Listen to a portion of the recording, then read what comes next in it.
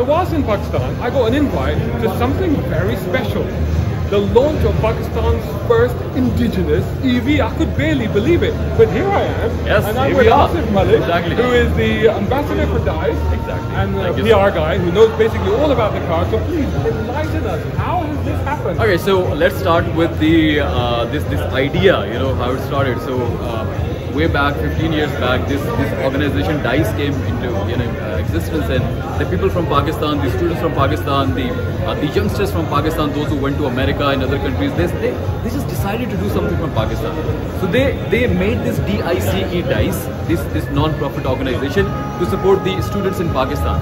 Those opportunities which they were not able to get, right? So what happened next is in Pakistan, they came there, come here, and then they started this DICE activity. They merged with Dow University, which is Oja campus in Karachi. They started doing exhibitions, right? Pulling out all the talent in Pakistan, asking them to come and bring their experiments, bring their projects. And when they were here, the projects were in front of them.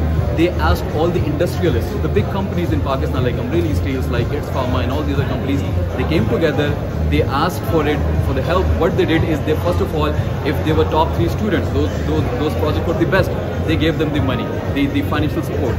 And it didn't stop on that. They took the project, there are a lot of hospital projects, a lot of other projects that I would like to mention, regarding the blind people, regarding the oxygen cylinders and everything that have been very successful in the past.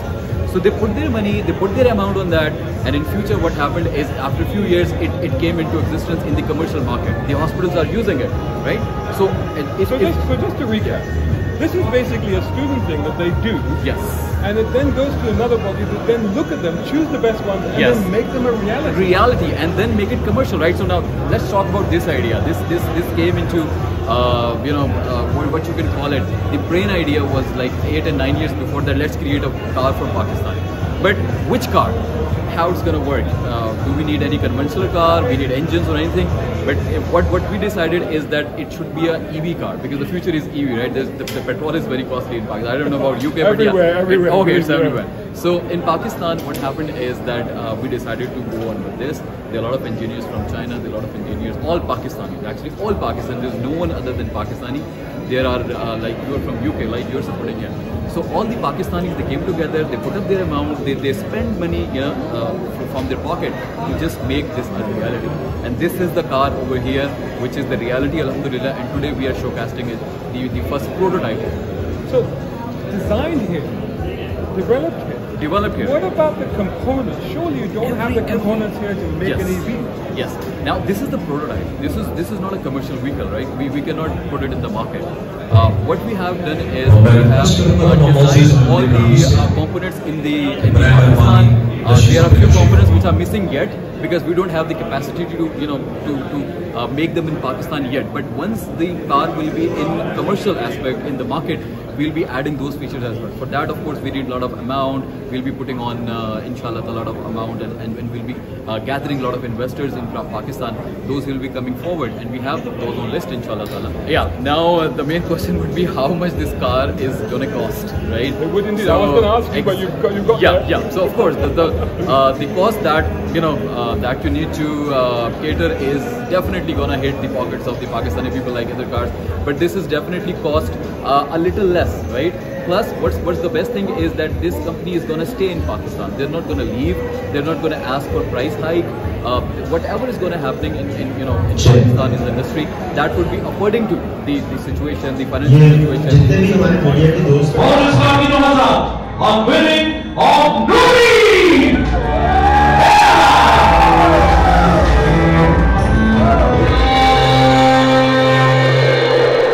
Is Pakistan's first indigenous electric vehicle. Now this car is being designed, developed and engineered here.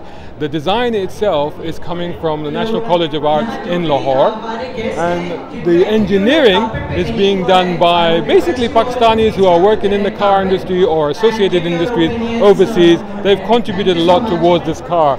The design, the idea, the concept of the car came out of a sort of a competition where younger people are encouraged to introduce their ideas, and those ideas are then taken up by investors, the winning ideas, and then turned into reality, which is what has happened here. Now this thing basically to me looks a lot like a Honda E. It's a similar sort of size. The car is developed here. I believe it's a steel body, but it does have a modular platform. And the idea of the modular platform, as with most EVs, is the idea that this is the beginning, but the same modular platform could be used for a saloon version and later on an SUV version. What I mean by later on, well, this is just still in phase 1 of development. This is the grand unveiling. It's been given a name, Jaxeri Nur-E. That's what they're calling it, and the idea is that in the future there may well be a saloon version, SUV version, as I've said. The rollout, they're looking at 2025. There's still a lot of development, testing, and work to be done on the car, a lot of engineering, and of course they're going to put it through a lot of testing miles, particularly in these harsh conditions. It is full EV. It's about 35 kilowatt hour battery, 108 brake horsepower, 0 to 62 miles per hour in about 14 seconds. Not the quickest thing, but you know, it's all about the range. And what is the range going to be? Well, they're claiming 210 kilometers. I'll put in the miles on the screen as well, the conversion. 210 kilometers per battery charge. So you can plug in at home, next morning it should be good to go. You should be good for maybe 3-4 days with that. And that, they say, is with the AC on, which is quite remarkable. And this car, they claim that the accident safety is on par with rivals internationally. A lot of work has been done, both digitally and in reality. They're claiming it should be a pretty good spec when it comes out. A lot of the standards to which most international products are adhered to are being complied to with this car. Why? Because they are looking at a future where they'll be exporting these cars. This car that we're looking at right now, if I'm honest with you, is a little bit rough, but this is a prototype. So the idea is to present the image, the style, what the car is going to look like, the dimensions, to give people an idea of it. But if you look at this car, you can very clearly see the front of it is very much like a Honda E. The overall shape, I would say, is like that. It has a hatchback shape. The door handles are typical. The black wheels on this car seem to be inset a little bit. They're a little bit small. The shut lines are, let's be honest, all over the place. But again, like I said, this is a prototype. You can see that in the door shut lines, in the central one, and along the bottom and along the side as well. But again, this is still a work in progress. Some incredible people involved, a lot of talent, a lot of technology and engineering, and of course still a long way to go. But the fact is that on the 75th Independence Day of Pakistan, they have done the extraordinary. They have said, we are going to create our own car, build it here, design it here, engineer here, initially 60-40 local content, moving up to 80-20. And of course the imported content is actually more to do with the battery packs, which of course are being made elsewhere, and the raw materials that you need for that. But ultimately they're looking at getting the raw materials in from China and doing the work here. All the engine management system and everything like that has been designed here, has been programmed here, and is being worked on here. So it is, in that sense, a remarkable achievement. And of course, once they've done it once, it then sets a precedent, and suddenly an industry can evolve and develop out of that. And that's hopefully what we will see with this car. So stay tuned. I'm going to keep in touch with this, find out what's going on, and I'll keep bringing you news on it. It's very exciting. Let's see where this goes.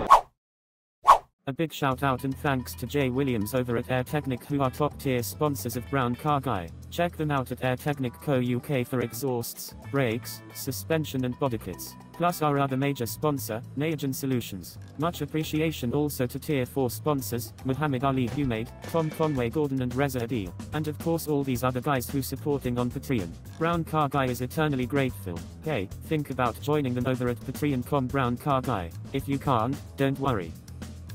Just make sure you're subscribing to the YouTube channel and website. Plus follow on social media by searching for Brown Car Guy.